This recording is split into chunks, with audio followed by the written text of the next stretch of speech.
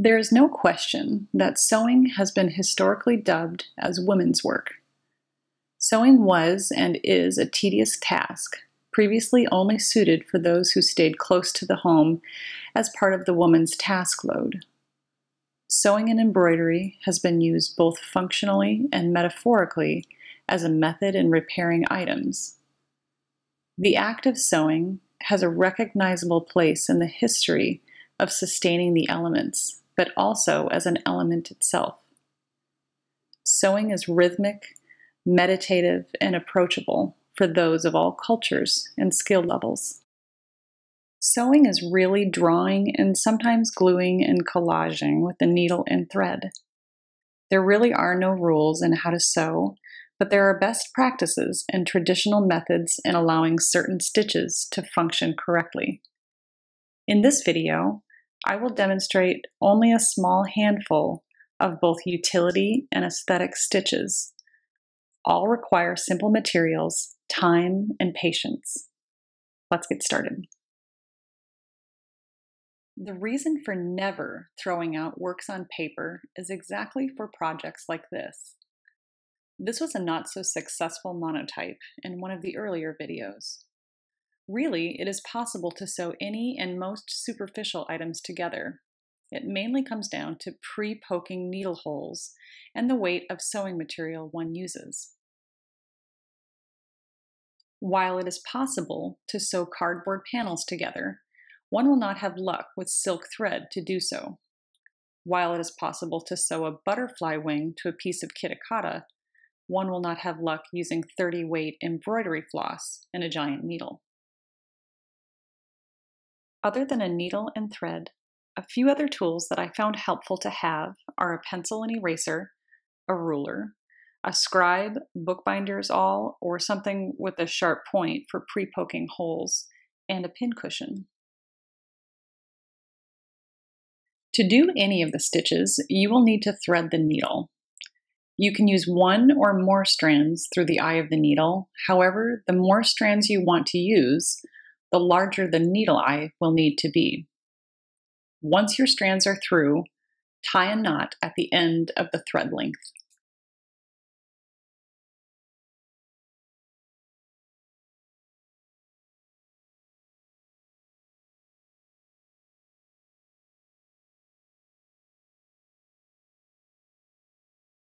In most of the hand sewing on paper I've done, I've had the best luck in pre-poking holes. This is something that is customarily done in book arts. It also makes it easier to bring a thread in from the backside of the papers without stabbing and guessing. You can use a ruler to do this or do it freehand. It isn't necessary to poke hard, rather just make the tip of the awl or scribe go through the paper or layers of paper as a guide.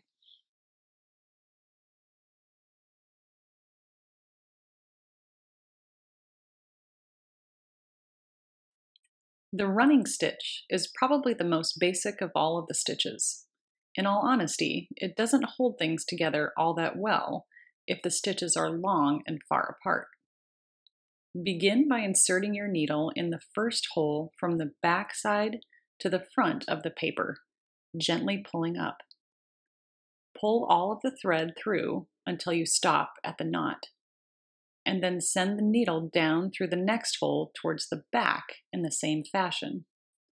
Think of a dolphin swimming in and out of the water, going up and down, creating a dotted line of dashes. Remember, if your holes were poked far apart, your dashes will be longer.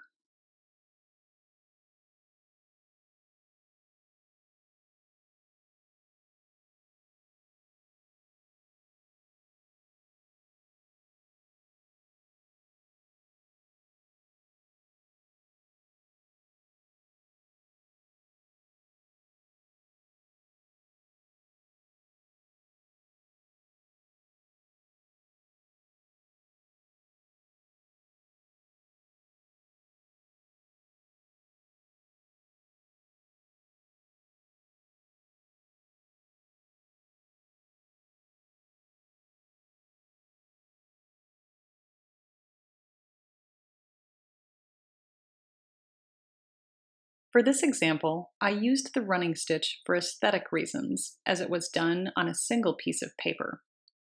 In cases like these, I enjoy what happens texturally with repetitive rows of the stashed pattern as opposed to one line.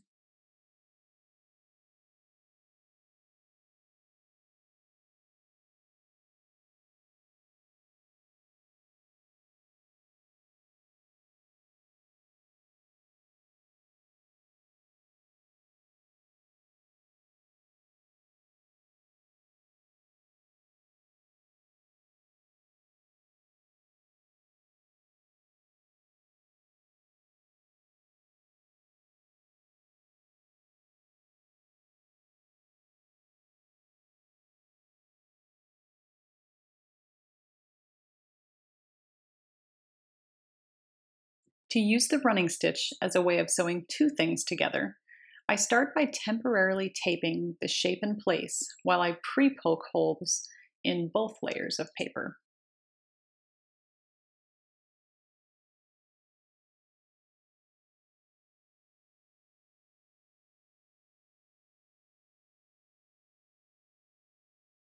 To begin the stitch, come from the back side of the paper to the front as usual. It may be easier to come up through one layer of paper and then go down through the two layers, but things like this you will discover for yourself as you work. Instead of moving forward through the holes as previously shown, your stitches will make a lateral bridge on top of the two layers of paper you are stitching together.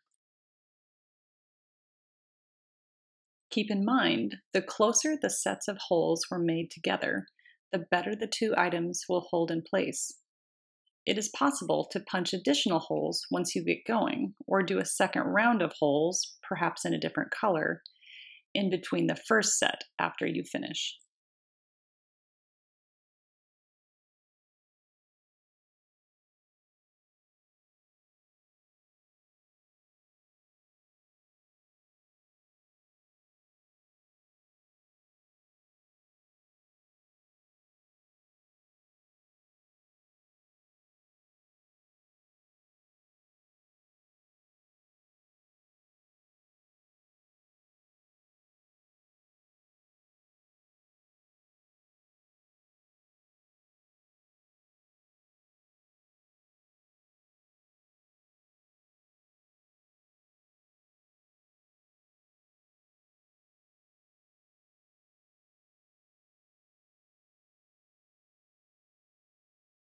Once you are finished, you will need to create a tight knot to prevent the thread from unraveling. When you come to the last of the holes, know that you will want to tie the knot off in the back, not in the front of the piece, unless for aesthetic reasons. Unofficially, one can do a number of things, including catching the needle with the previous thread and tying a knot, or going through just the back of the paper, leaving a small loop before pulling through, coming back through and swooping the needle through the loop to tie it off.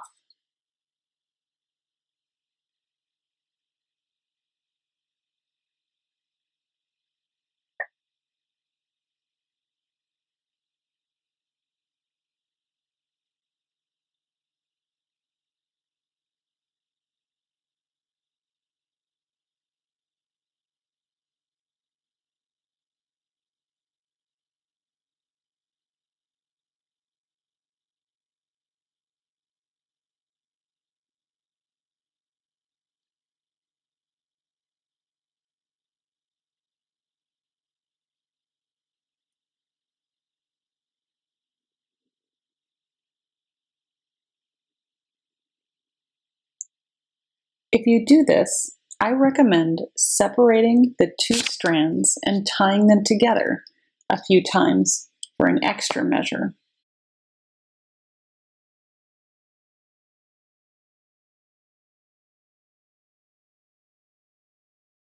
The next stitch is called a blanket stitch.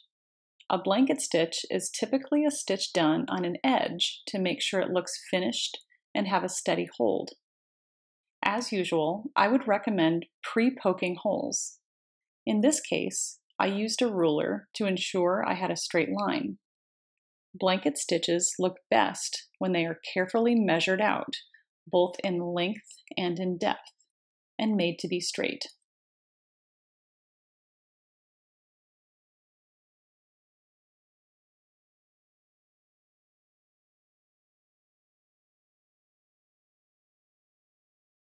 Begin by inserting the needle from the back of the papers to the front. This will always hide your knot. One can also insert the needle into the back of the top paper to hide it as well. It may also be worth mentioning to stitch from left to right if you are right-handed, the opposite if you are left-handed.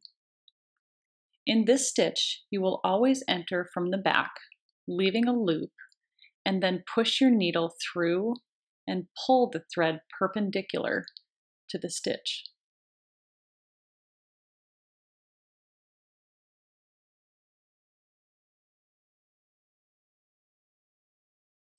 So again, we come in from the back side, pull it, not all the way, and leave a loop. Come in through the front side with the needle and pull the string perpendicular to the stitch.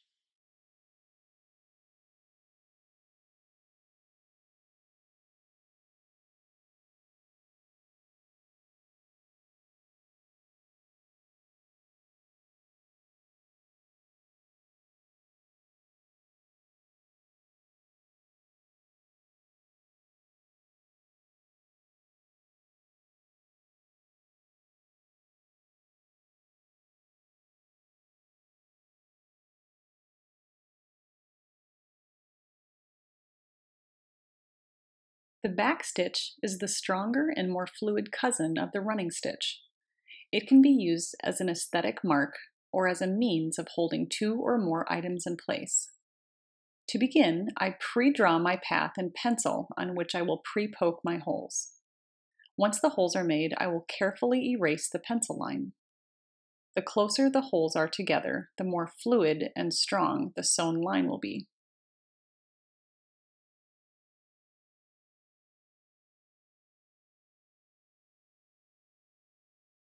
Begin by inserting the needle from the back side to the front. Once the thread is through and stops at the back of the knot, go back through on the next hole from the front to the back.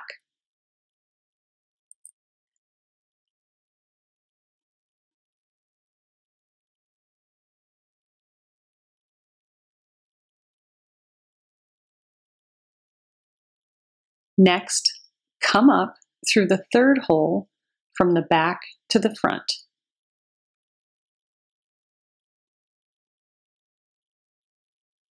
Instead of moving forward like the running stitch, go back through the previous hole to showcase the thread on the front of the paper. Like I said, it is just like the running stitch, only instead of continually advancing with the stitches, you need to step backwards to create a fluid line.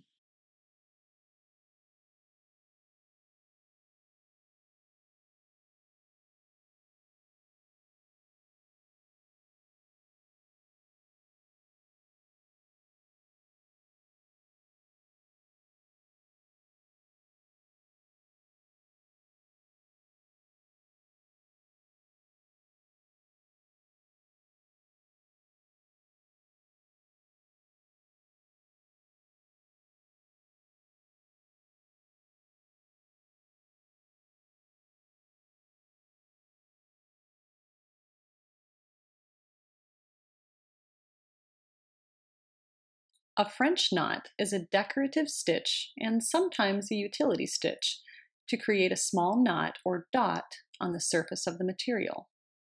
The process can be repeated until the desired number of knots are produced.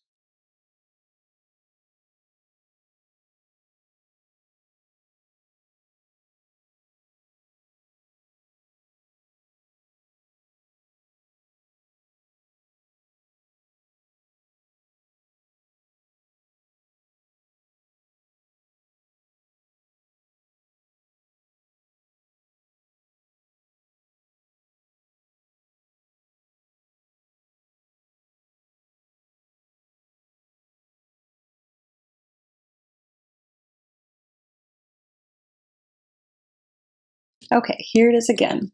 Begin by inserting a threaded needle through a single poked hole from the back to the front of the material. Once you have pulled the thread through, stopping at the back knot, wrap the thread from back to front 3 times around the needle.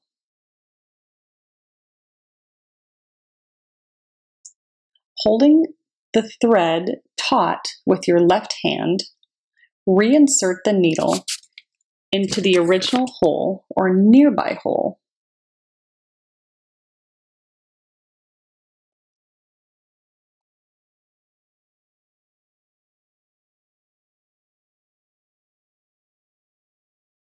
Pull the needle down from the back, keeping a steady hand on the top thread.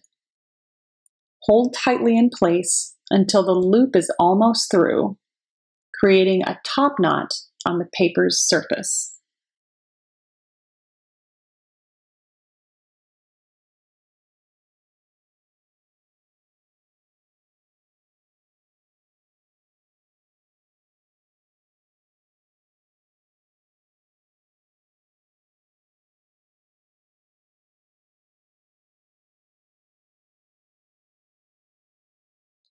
Cross-stitch in general has gotten a bad rap over the last century or two. Things have certainly shifted in terms of materials, patterns, and acceptable imagery. Cross-stitch, no longer sported by 80-year-old cat ladies, is the new sedentary sport. Cross-stitch is a form of embroidery and sewing in which X-shaped stitches in a tiled-like pattern are used to form a picture or design.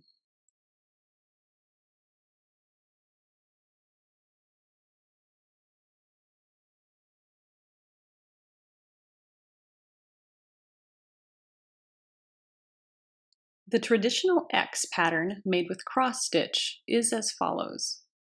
Starting in the lower left-hand corner from the back to the front of the material, push the needle up and pull the string all the way through.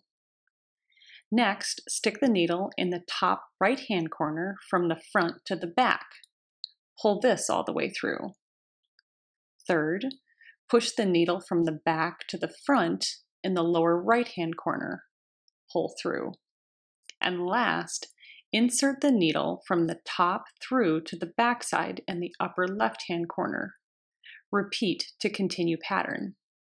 Note all holes should be pre-poked to ensure straight marks and less confusion.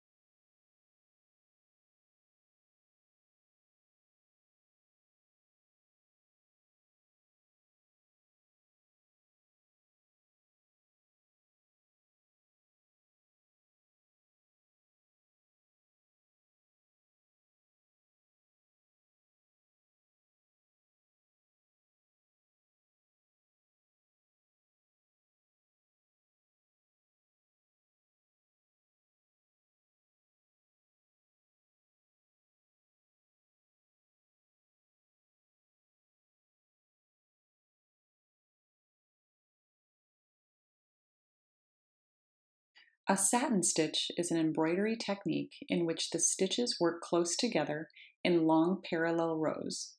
They are used to fill in all or part of the design with long expanses of the same color, or a panel of shifting color by changing the thread periodically. Begin by inserting a needle and thread from the back to the front as usual. Pull the thread all the way through. Next, insert the needle back into the material, covering as much area as you want. This distance could be any length, really. Just remember that your stitches need to be kept somewhat taut during this process, or your stitches will relax and fall out of shape.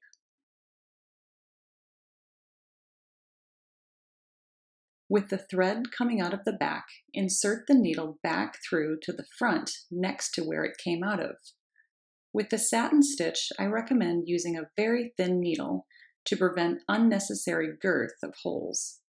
In addition, I typically do not pre-poke holes. This allows me the freedom to get as close as I can to the previous hole.